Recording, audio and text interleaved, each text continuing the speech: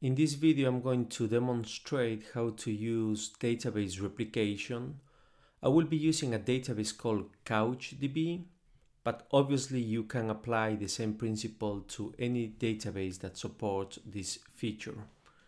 So to get started, I will be using Chrome.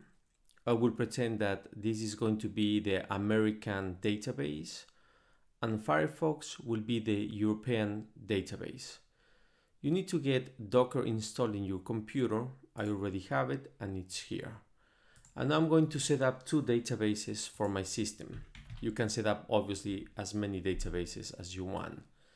So right here on the left side, I'm going to have the database for America, and I'm going to have a new command prompt, and this will be for Europe. So let me just split it like this so you can see it.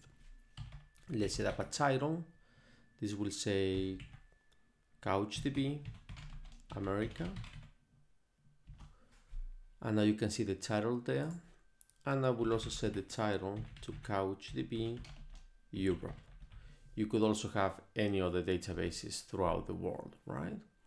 So once we have done this, I'm going to go to CouchDB and we go to Docker. So let's search for CouchDB Docker, and then we will find this link. As you can see, there are more than 100 million downloads. And what we need to do now is we need to set up the Docker instance of CouchDB. I'm not going to confuse you by scrolling too fast down, but we need to find this command that allows us to set up the instance with the username and the password right there. So we'll copy this, and I'm going to put the command in the American database. Before you run it, we need to do a couple of things, not mandatory, but I like doing this. Docker run, then I'm going to set up a name for this instance. I will call it CouchDB America. You can call it however you want it. And this is the important thing. You do a flag called the port, actually -p for the port number. And the default CouchDB database runs on port 5984. Therefore, I'm going to just pass the external 5984 to the internal 5984. So I'm just linking these ports together. This is really important. Let's press enter. And now we should see the American database running. Let's go to the European database. We have to run the exact same command. So I will just copy the command from the America database, paste it, and then we're going to make a change to it. The name of this instance is going to be CouchDB Europe, and the port is really important that we change it so we don't crash ports here. The internal port is still the same, 5984, but now I'm going to change it to the external 5985. Obviously, if you had this in a real environment, you will not need to change the port because the IP address will be different. Since we are in a Docker container, we need to do this. Press enter. And now we should have the European database also set up. So now we have the two databases. Let's go to Chrome, and we don't need this tab, and I don't need a tab anymore. So I keep it really clean. So we say localhost. And now we're going to point to port 5984, which is this port 5984 for the American database. And then we go and we enter the control panel with _utils, and we need to log in with the same credentials that we assigned when we created the instance. In this case, the password is password and the user is admin. So we say admin password. Let's log in. We have to zoom out just a little bit. This is in my computer weird. I see this scroll bar. You are not probably seeing that. So now that we have set that up, we can go to the databases. We don't have a database. Let's create one. Let's call it Company America. So the database is for the company and it's located in America. We don't care about this. Just say non-partition, create the database. Now we go to the European instance.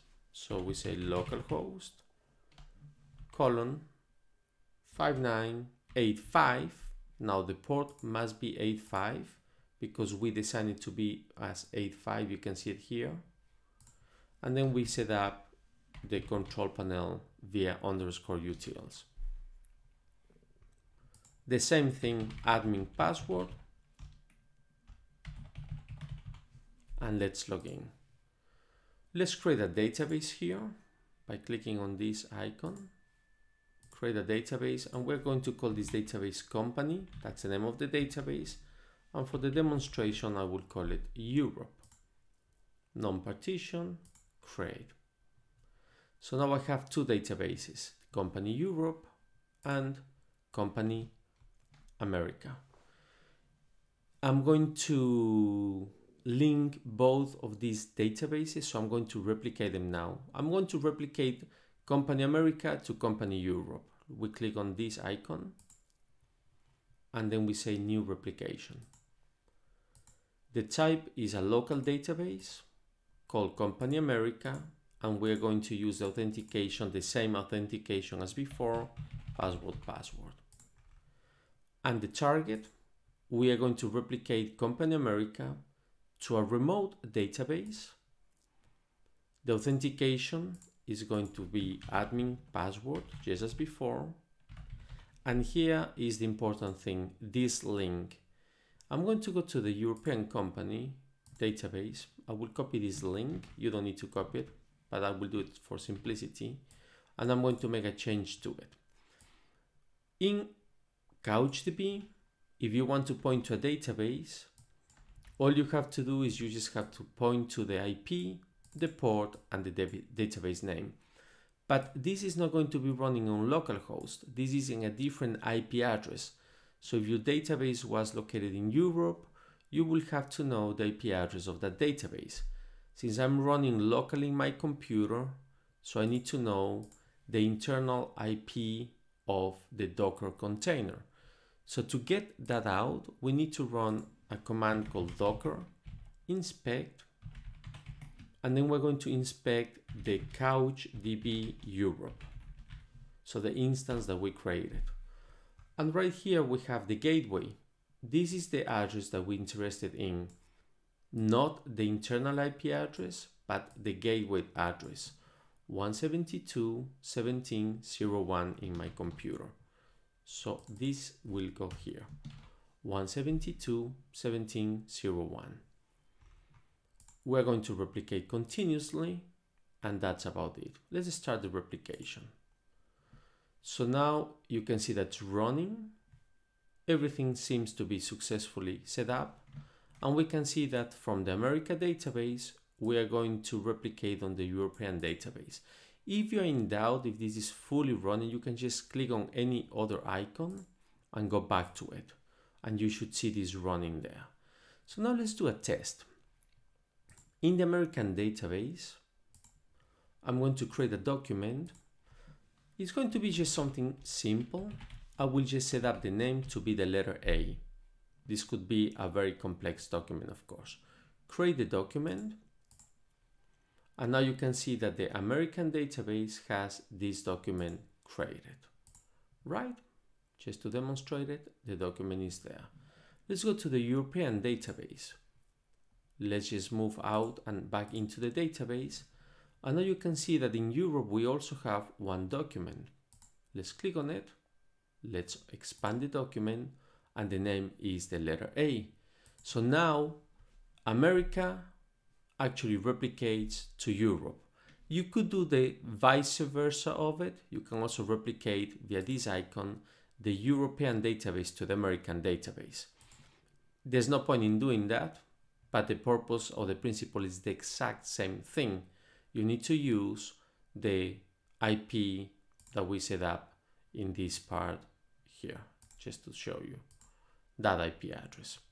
That will be the exact same thing, but the difference will be that the port will be 84, not 85.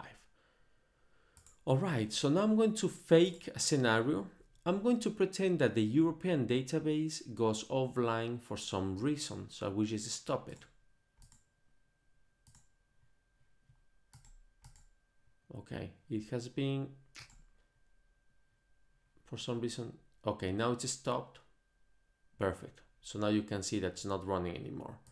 So we go to the American database and we keep on creating documents. So I'm going to create a new document. The name will be the letter B, created. And I'm going to create a new document and the name will be the letter C, create a document. So now in America we have 3 documents and Europe is offline. We can't do anything with it.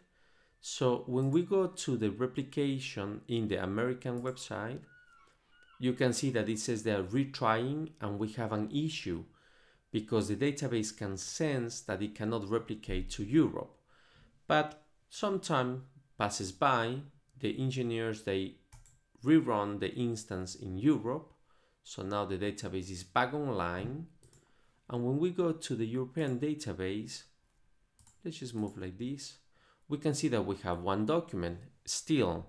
Eventually, and that is the good thing about CouchDB, it guarantees that replication will happen. So let me just quickly move back and in again. I see no documents still. Let's see what the American database says about the replication. It's still retrying. We have to wait just a little bit. It says here that it's probably trying to replicate in a lapse of 5 minutes. So now this went away automatically. Something happened. It's running now the replication. I haven't done anything. I have not paused the video or anything. And then I go to the European database and now it says 3 documents. Click on it and we have document A, document B, and document C. So as you can see, you can have as many instances of a database as you want, and they will actually do replicate as expected. I hope you like the video. I hope you learned many things about it. Please subscribe and give it a like. Thank you.